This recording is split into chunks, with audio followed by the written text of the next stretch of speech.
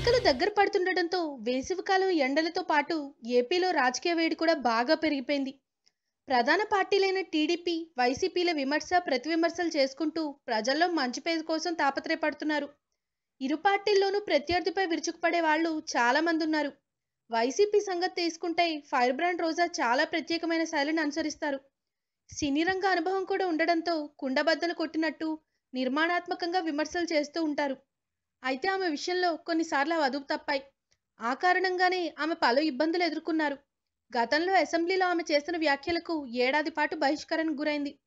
ఆ తర్వాత నంద్యాల ఉప ఎన్నికల్లో సైతం ఆమె చేసిన వ్యాఖ్యలు చాలా ఊపునైతే ఇచ్చాయి, కానీ ఫలితం మాత్రం రాలేదు. అసలు రోజా ప్రవర్తన వల్లే వైసీపీకి చెడ్డ పేరు వస్తుందనే ప్రచారం కూడా జరిగింది.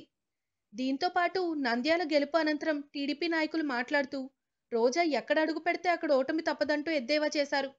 స్వయంగా జగన్ వారం రోజుల పాటు నంద్యాలలో ప్రచారం చేసినప్పటికీ విజయం దక్కకపోవడం వెనక కారణాలను వైసీపీ పార్టీ విశ్లేషించుకోగా అందులో రోజా ప్రస్తావన కూడా వచ్చిందట.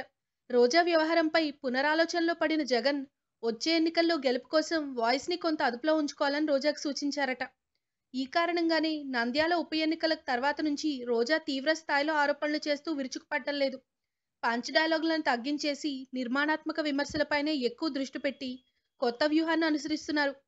2019 ఎన్నికల్లో విజయం సాధించాలనే ఆలోచన నేపథ్యంలో వైఎస్ఆర్ కాంగ్రెస్ అధ్యక్షుడు జగన్ ఇచ్చిన సూచనల వల్లే గత కొంతకాలంగా రోజా తన నోటిని అదుపులో పెట్టుకున్నారు. If you like the video, please like us and subscribe Tollywood Nagar.